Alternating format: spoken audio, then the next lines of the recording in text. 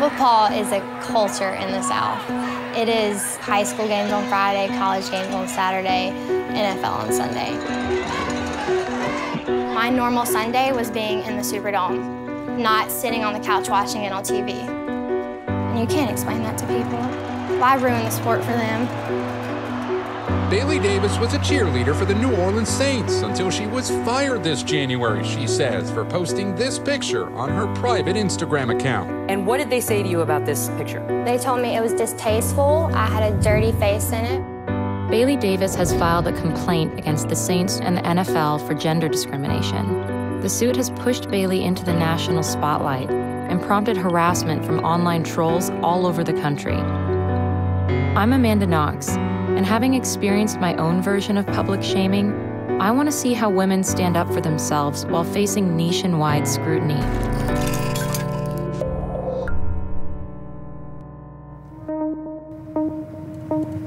I'm here in Ellisville, Mississippi, to speak with Bailey Davis. I think that Bailey's case is a fascinating example of the double standards that women face professionally, and I am most interested in how a small-town girl takes on something not just as big as the NFL, but something as important to her as the NFL. Hello! Nice to meet you. Come on. Hi, who is this little person? Yeah, she's actually got a little Saints jersey. Really? Yeah. Oh. But we retired it. Hi. This is my mom. Oh, can I give you a hug? Welcome. Oh, thank glad you. you're here. Thank you. You have a beautiful home. Thank you. So let me give you a tour. Okay, this is our sports room. This is kind of where all of our autographed stuff is, our memorabilia. These are my brother's signed jerseys. And then this is actually my mom and my dad when my mom was a cheerleader and then when my dad was a football player. I love the retro skirt. Yeah, look at this. Oh. This was hers. These are the bloomers. She's gonna be so mad at me for pulling these out. She was actually in Super Bowl 95 in a couple months after she found out she was pregnant with me. And so I like to say that I was dancing in the Super Bowl halftime shows before I was even born. So I was dancing from day one. This is just a picture of her in the studio growing up. She was there all the time. If I was there, she was there. My mom was the field director for the Saint Stations, so I was always around the Saint Stations. I didn't see the stereotype cheerleader growing up. I saw the real deal, like these incredible women, and so that's why I always had my sights set on Saint Stations. Because she was the coach's kid, she had to work harder than everybody else. I mean, there were hours that she and I would spend at the studio, like choreographing something extra. So she definitely worked very hard. It was a huge deal for my hometown when I made the team. Like, they put me in the local paper and I was the grand marshal in the Christmas parade. Getting to run out on that field, knowing this is the biggest stage I could be on right now, performing, was just this incredible feeling. How long did it feel great before you started registering like red flags? Red flags were popping up in the beginning. We would have weigh-ins every month, and so everyone was so concerned. Like, you wouldn't eat that day. You would not drink anything because you had to be your weight that you were at auditions, or you could be benched. I would hear things going on, and there was girls that would sweat themselves out in the car before weigh-ins and before practices, and I was just like blown away. Sweat themselves out? Yeah, there was one practice where a girl sweated herself out in the car and she passed out and she had to go to the hospital. The director told us to get the ambulance to park on the side so no one would know. We're told all the time, we can't just turn off Saint Stations. You know, we need to wear makeup at all times, even to the gym. We had to have our nails manicured at all times. We had to have a spray tan for games and appearances. We had to pay for all of that. We had to pay for our practice shoes, manicures, spray tans, to have our hair colored the color that it was supposed to be. Do you mind if I ask how much you were getting paid?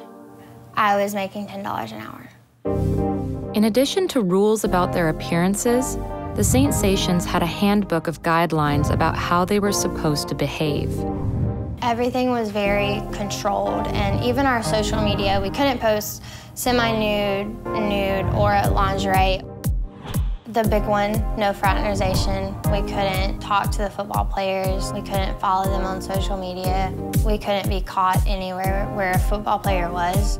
I was told that is the case because they're protecting us. We're supposed to just kind of hide ourselves and not be known by them. Wait, were the football players also told they weren't supposed to talk to you? No, the football players did not have that rule. And I didn't find that out until I was fired. There was a rumor that there was a girl at a party with a player, and word got around that it was me. I told Human Resources that it wasn't true, and then about 4 days later, I posted the picture in the bodysuit, and I got a text from my coach. Very poor judgment to post something like this, especially considering the rumors going around about you. I go to work the next day, and my mom comes in the office, and she says, they want you to resign. I was very confused because I showed more skin on the field than that picture. And I said, I'm not gonna resign because I don't think I did anything wrong. Usually they don't question anything, they just get rid of the girl. We're disposable. They tell us all the time, there's 100 girls that would do your job for free. They told my mom she needed to come to the meeting, which was weird because my mom never had anything to do with discipline. We rode together, I packed my bag, we went to the meeting. He said, you wanted a meeting with me, and I said, yes, sir, I want to know why I was asked to resign. And from that point on, I never got to tell my side. He laid into me about my character and that I was representing the team in a bad way. One of the things he said was, perception is reality. So basically, how he sees the photo is how it is. He sees it as something sexual and dirty and seeking attention. He told me he would never let his granddaughters post something like that. I wasn't ashamed of the picture. I didn't see the picture in a sexual way. I wasn't trying to get a man's attention like they accused me of. I don't think there's anything wrong even if I wanted to be sexy. It's almost like we can market you this way, but you can't do it on your own because we're not making money that way. I was completely slut-shamed out of that room, and I had never felt so worthless about myself. What was the hardest part for you, seeing what Bailey was going through? I couldn't fix it. Of course, my heart hurt for her because they were always told, you know what, well, if you get kicked off this squad, you can forget about going to any other squad because we all talk. You know, and pretty much you're done. This is stuff I can't keep in my room. Like, I can't. They wanted me to put the football on the shelf, but I can't. But this is my little football that they gave me. I'm a diehard Saints fan. I didn't just make the team and say, hey, like, now I'm a Saints fan. Like, it was my whole life. 2, 3, 4, and 5. Since her firing, Bailey had to move back to her hometown. Yeah. Her mother resigned from coaching shortly thereafter. Now, they are both living in Ellisville, teaching dance at a local studio. Now, in a civil rights complaint with the Equal Employment Opportunity Commission, Davis argues the Saints have 2 sets of rules, one for its female cheerleaders and another for its male players. I've brought a claim against the Saints and the NFL for gender discrimination, and I'm hoping for equality. The things I experienced changed my life and changed the way I see myself, and no young girl should ever go through that. Bailey has offered to settle her claim against the NFL in exchange for a single $1 and a good faith meeting with the NFL commissioner. The NFL rejected the settlement offer, but discussions over a solution are ongoing. Bailey has also launched an online campaign for gender equality in sports called Level the Playing Field, which has brought support and scrutiny to her case. When the story broke and it started on social media and, you know, the news, I had to shut my phone off. I was fired, I was humiliated, and the picture's never going away.